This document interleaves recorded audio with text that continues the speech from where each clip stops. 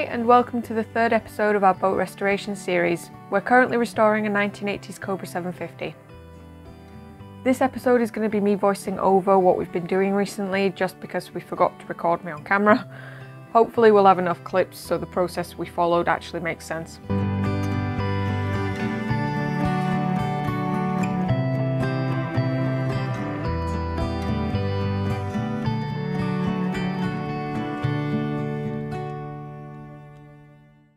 So, the project for this episode was replacing the non-existent turbine and rebuilding the pole. The pole was corroded and in a serious state of disrepair. The old casing was empty with just a few wires sticking out at the end of it.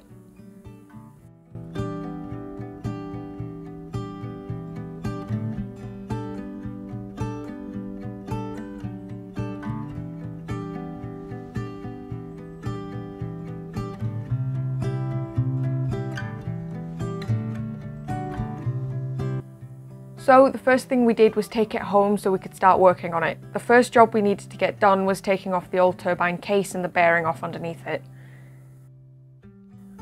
The whole thing was rusted together, even the circlips were difficult to take off and the bearing completely fell apart.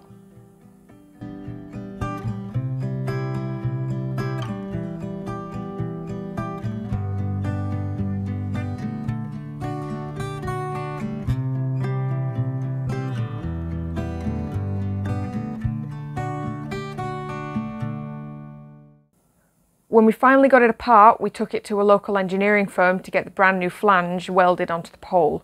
The engineering firm welded the flange onto a stainless steel sleeve and then bolted the sleeve to the pole. The alloy of the pole and the stainless steel sleeve will react with each other over time, but hopefully we will have a new stainless steel pole before it gets too bad. We then took it back home so we could sand it. We sanded it all by hand a few times down the pole. We then used a drill to clean up some of the more tricky areas down at the bottom.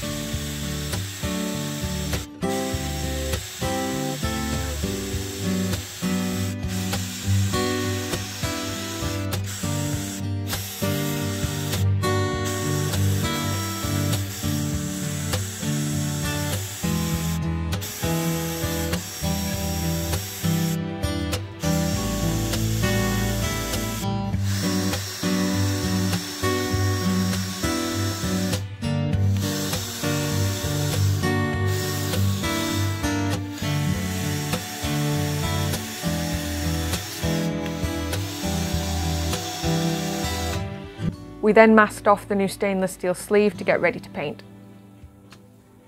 Before painting, we actually had to figure out a way to suspend it off the ground so that we could paint it in its entirety. We figured out a way to hang it off of two chairs using some washing line, which actually worked really well, and then we began painting it with Hempel multi-coat paint and a roller.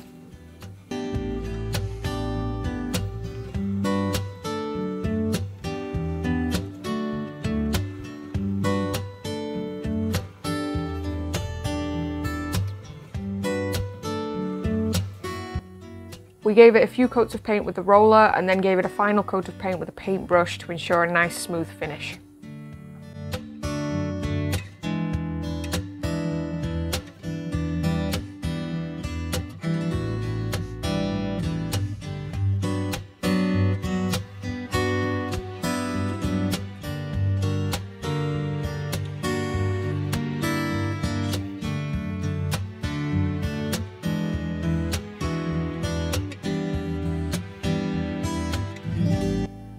We then took off the masking tape, which again is my favourite part of any painting project, and then we touched up any places we'd missed or didn't think looked right.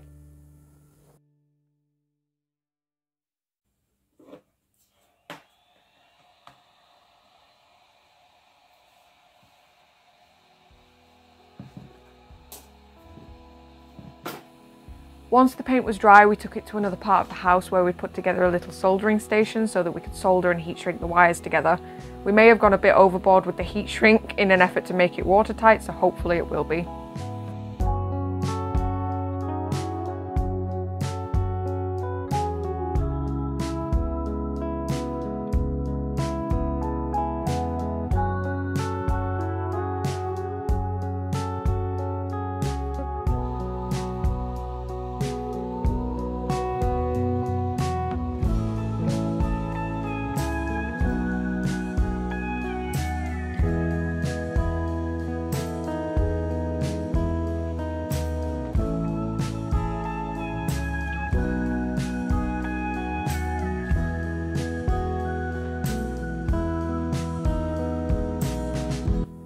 Then it was ready to be bolted together and taken back to the boat.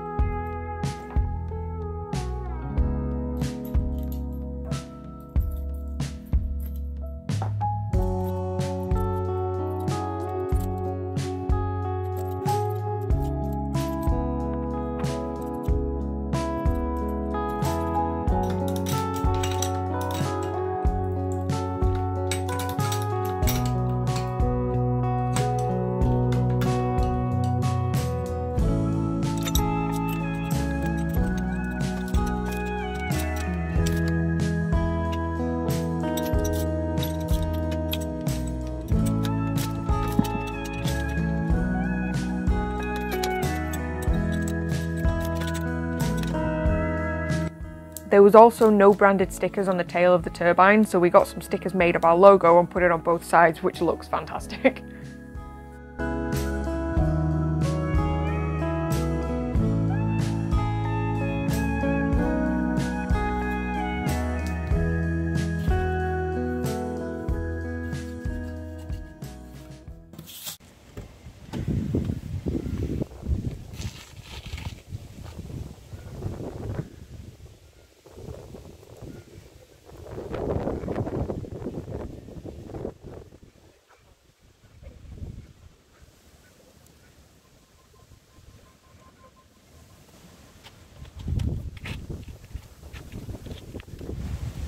So we transported it to the boat. We wanted to make sure that the area we were mounting it to was sanded properly so that the marine sealant we were going to use worked. We actually managed to thread the wire the wrong way around the bars, so we had to correct that before we finally mounted the pole onto the boat using stainless steel nuts and bolts. Something about you isn't right. I swear you can make me lose my mind. Lying here awake at night. If this is love, then I don't want it. Why you gotta be so complicated? I'm sick and tired of contemplating. It was difficult fastening said nuts and bolts into place because there wasn't much space and we didn't have line of sight either, so that was a nightmare.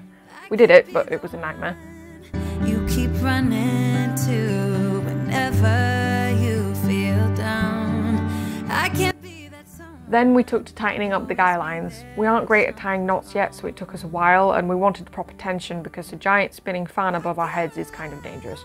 You know, I can't rely on you anymore. I can't depend on you now. I can't rely on you.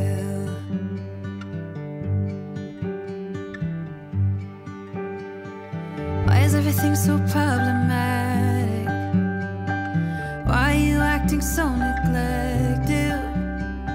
It feels so cold and unaffected. Swear to God that I don't want this.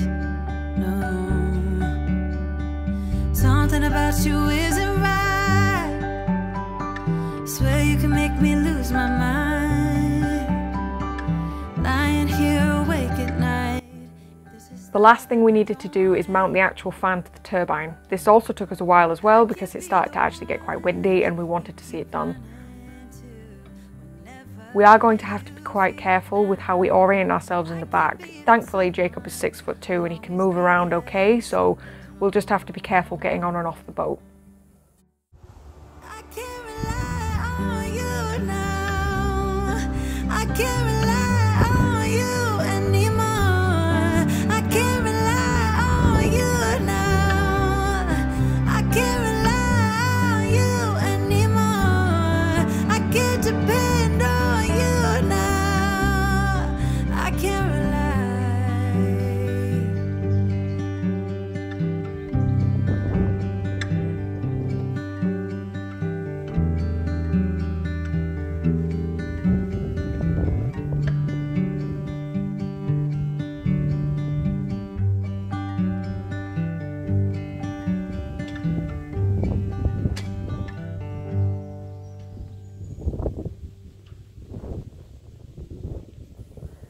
And that is it for this episode. Thank you very much for watching. Please press the little like and subscribe bell buttons if you like our content and would like to support us. That would be greatly appreciated.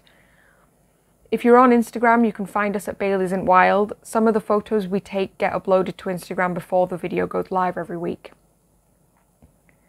Again, thank you very much for watching, and we'll see you in the next episode where hopefully I'll be on screen this time and we'll make more progress on the outside of the boat. Have a lovely week.